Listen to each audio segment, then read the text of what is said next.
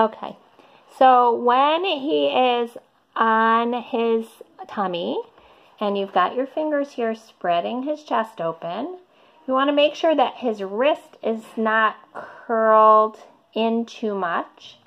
So what you want to do is roll his forearm down like this.